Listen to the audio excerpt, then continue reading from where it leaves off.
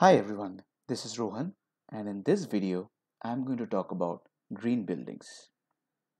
So let's start with a simple question. Is this a green building? That is, the picture that you're seeing on your screen, is it a green building? Well, the answer is maybe yes, maybe no.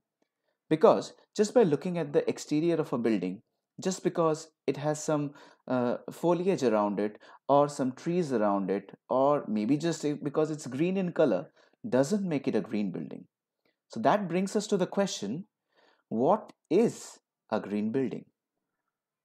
Now, a green building is a building that, in its design, construction, and operation, reduces or eliminates negative impacts and can create positive impacts on our climate and natural environment. Let's go over it one more time. So, a green building is a building that, in its design, construction, and operation, so starting from the design to the construction phase to the time when it has been given to the occupants and it is operational, it has to reduce or eliminate the negative impacts on the environment, and it has to create the positive impacts on the climate and environment. Now, there are certain benefits of green buildings which are tangible and certain things which are intangible. So, a green building ensures enhanced air quality, excellent daylighting, health and well being of the occupants, safety benefits, and conservation of scarce natural resources.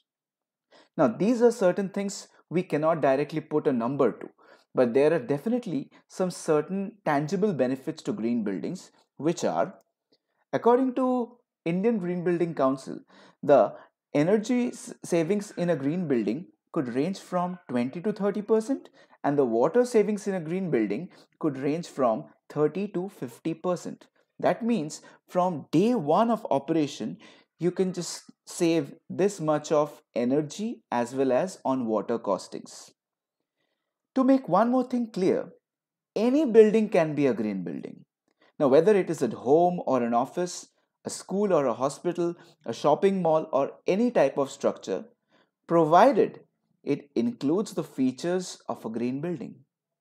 Which brings us to the point that what are the features of a green building? So let's see them one by one. Number one is that a green building should be design and construction efficiency. That is, it should preserve the trees on the site or at least try to transport it and replant it at a different site. It should have soil erosion control and it should have prevention of surrounding natural topography and vegetation, etc. Secondly, it should be water efficient. That means it should have rainwater harvesting, water efficient plumbing fixtures, etc. Thirdly, it should be energy efficient. That is, it should use renewable energy like solar energy, and it should use non ozone depleting substances for refrigeration purposes, etc.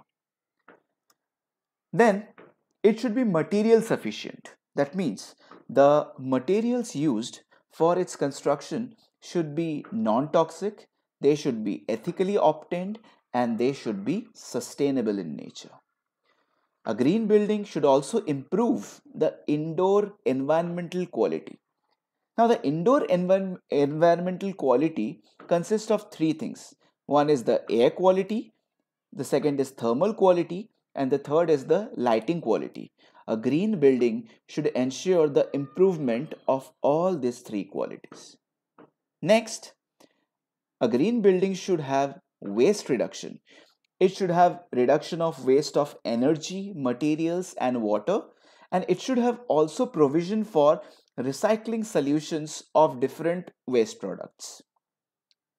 And lastly, and according to me, it's one of the most important features of a green building because all of the above features can be provided in a green building, but if it is not operating properly and if it is not maintained properly, then we cannot really call it as a green building. So therefore it is very important feature of the green building, that is the operations and maintenance, which will ensure the proper working and timely maintenance of all the green technologies provided by the engineers or architectures. Now, even after if a building has these features, one cannot directly declare it as a green building on their own. For that, we have the green building rating systems. Now, these green building rating systems are performance credit systems that provide green certifications and ratings to the buildings. So you have to have a green certification rating from one of these rating systems or councils to be called as a green building. You cannot just declare that on your own. Okay, now what they do is they allocate certain points to specific green criterions. Now let's have a look into this with an example. Now the Indian Green Building Council, IGBC, they have the following point allocation. If you see the green criterion, sustainable architecture and design has been allotted 5 points. Site selection and planning has 14 points. Water conservation has 18 points. Energy efficiency has been allocated 28 points. 16 points has been given to building materials and resources, 12 for indoor environmental quality, and 7 for innovation and development. If you add this up, it gives you a total of 100 points. Now, before moving on to this, just look at these 7 green criterions. Does it remind you of something? Yes, these are nothing but the features of a green building. Of course, the language is a little different. Okay, the terminology may be a little different, but more or less, these green criterions are nothing but the features of a green building. Again, if you see, all of these points is kind of vague. Like water conservation has been given 18 points. Now, how do you bifurcate those 18 points? Here, each criterion has been bifurcated into sub criterions. For example, I'll just take the example of water conservation.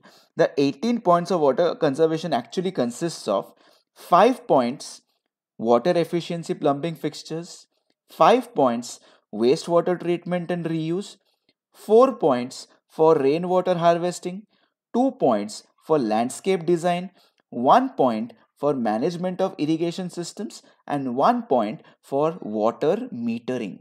So if you add this up, you get to this 18. Now obviously, every building will not be able to provide all of these facilities, isn't it? So therefore, this IGBC will give them rating based on how many of these criteria they are fulfilling. So maybe some building may get 10 out of 18, some building may get 16 out of 18, so on and so forth. So these are the points allocated, and based on whatever the criterions a building is providing, they will get the points. Okay. Now, if you add all of these points, then what you get is the basis for the green building certification. So out of 100, how much a building is scoring will be the basis of the green building certification. Again, I'll show you the same for IGBC. So if a building scores between 40 to 49 points, then it will get a certification level as certified, and it will be recognized as best practices. Now, if it scores between 50 to 59, it will have a silver certification with a recognition of outstanding performance. If it lies between 60 to 74, it will get a gold certification with a recognition of national excellence. And if it falls within 75 to 100, then it will have a platinum certification level with a recognition of global leadership. Now please understand, for simplicity, I have only taken the example for new green buildings, owner occupied buildings. This is one criteria amongst various other criterias available with IGBC. Now, do you think that an existing building, should have the same criteria as a new building? No.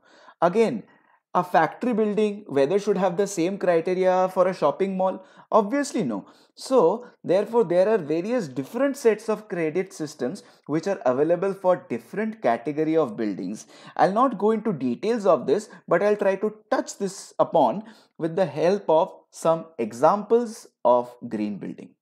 So let's start. The number one is Seawood's Grand Central Mall located in Navi Mumbai, and it has a IGBC rating of platinum, and the category it falls under is green interiors.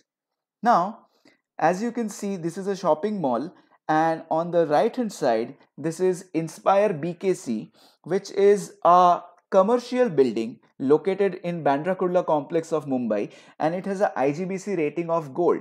You see here below, the category is written as new buildings tenant occupied.